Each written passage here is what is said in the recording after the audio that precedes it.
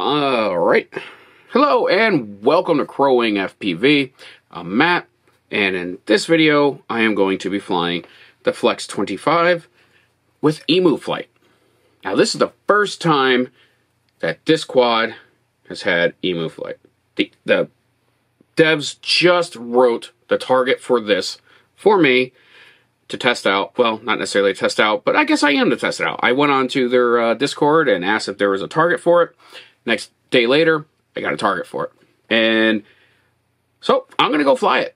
I am going to be doing some footage. Actually, probably all of my footage will be done with the Runcam Thumb 4K. Now, I have to say that it's not very good. So it's not going to be a whole lot of footage. Not going to be a lot of flight footage, just because it doesn't look very good.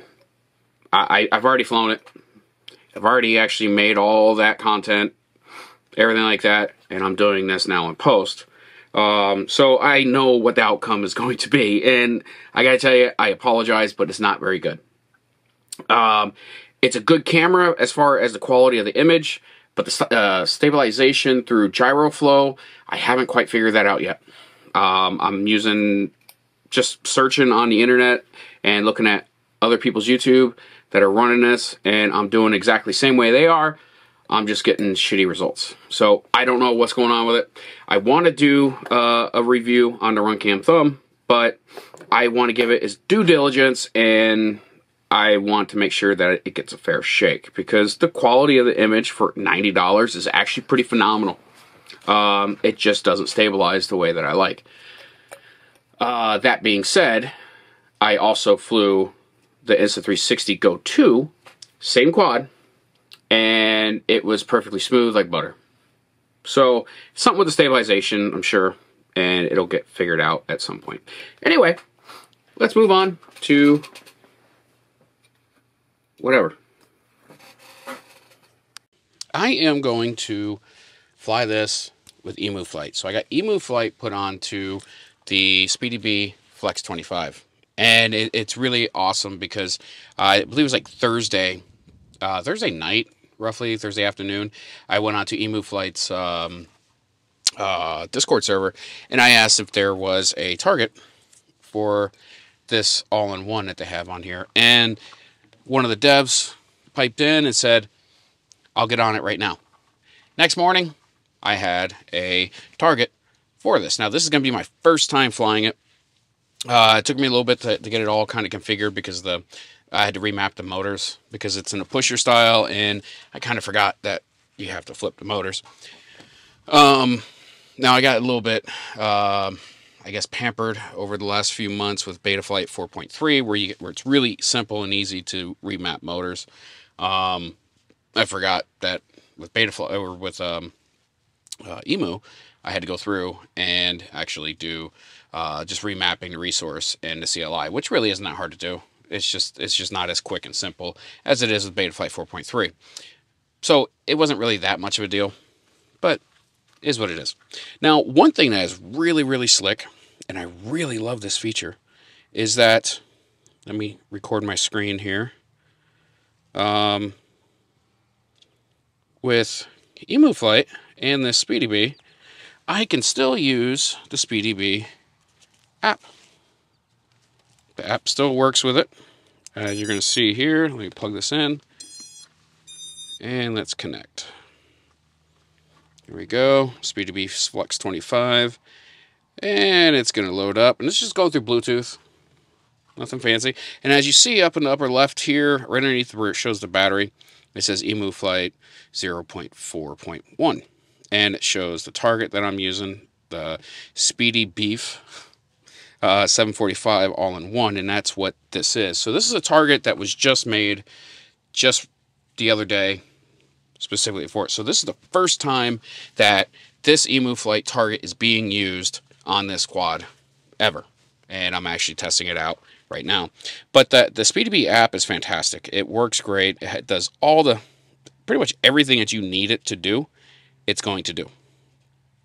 Just like if you're in Beta Flight using the Speedybee app with the USB plug-in and whatnot, it works great. I love it. I mean, you can go in, you can do all your modes, you can do pretty much everything that you need. All right, so I'm not really going to get too much into that. So I'm just going to close out of this,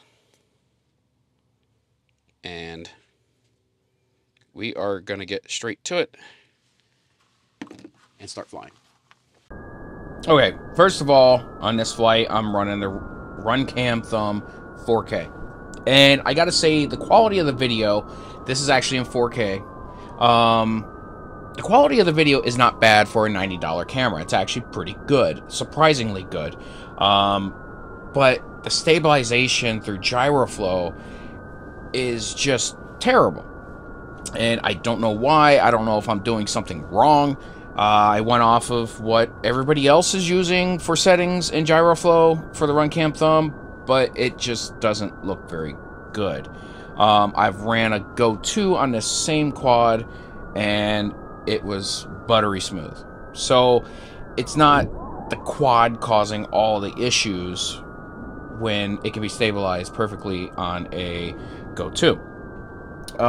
So I want to do a review on this thumb cam, but I'm waiting until I figure out gyroflow, if it's something with me or not. But if I was saying just the camera itself for $90, it's a good deal, because the quality of it is decent. Now, this is no color grading, nothing to it. This is just straight out of the camera. But the stabilization is what is lacking.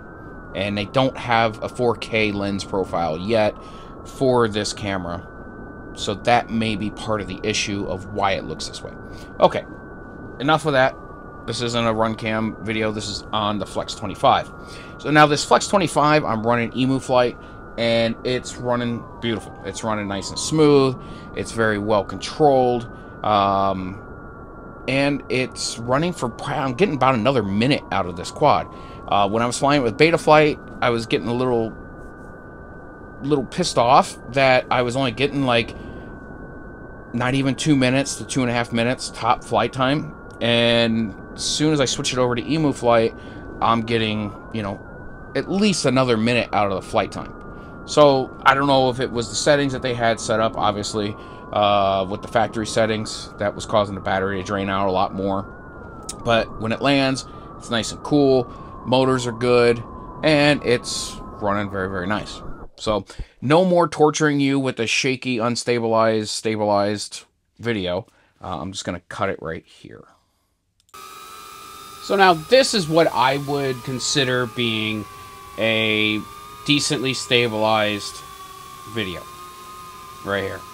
Now this was off of my DJI Osmo Action 2, and it's nice, smooth flying. Now, I did not fly this on the Flex25. This is actually on another Cinewhoop of mine, but I just wanted to give kind of an example of what I feel stabilized videos should look like. That's all.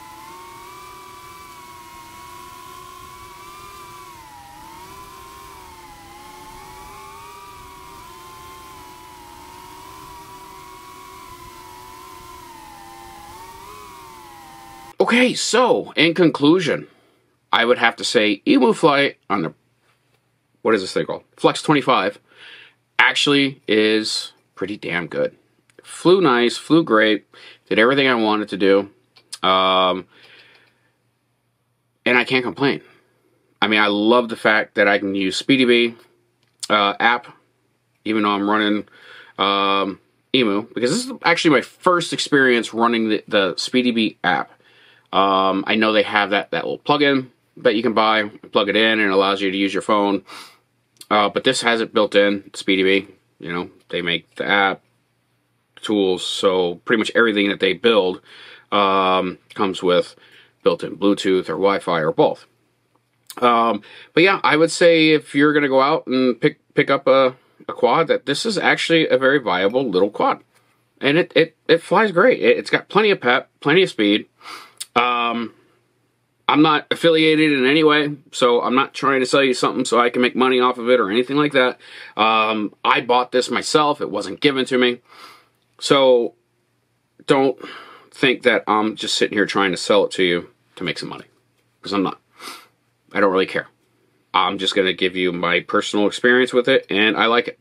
So take it for what it is, you know, watch a bunch of other reviews as well on it, and just make a educated decision off of that. But for the price and what you get out of it, with that little tiny, small, little footprint, but with the power of a 2.5 versus a 2, it zips around. And it handles a decent sized camera. Now, I don't have a GoPro Bones, but I am going to fly it with a GoPro Bones here probably within the next few days, just to see how well it does with the GoPro Bones. However, one thing that I have noticed with this quad is, I'm trying to see if I have a battery up here.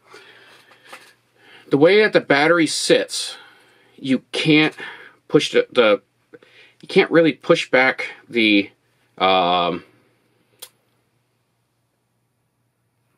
case for your camera. So you don't get quite the angle that this kind of needs, because it's zippy, it's fast, it's quick. I know you're supposed to fly them slow, but I mean, it's pretty easy to get this thing going fast, where it's at a pretty good tilt. So to tilt this back, you really have to run a pretty small battery, unless you figure out some way of doing a mount that comes forward and then up to bring this more forward or whatnot. Somehow, some way to get it to fit a little bit better. I mean, you can run a little flat, smaller battery on there, but then you really get shitty flight times. So, something that, I don't know, maybe I'll try some of those LIHVs, like the 720s, and see how those run on. Those are a little bit smaller and would allow for a camera to have more of an angle to it. But, alright, well, that's it.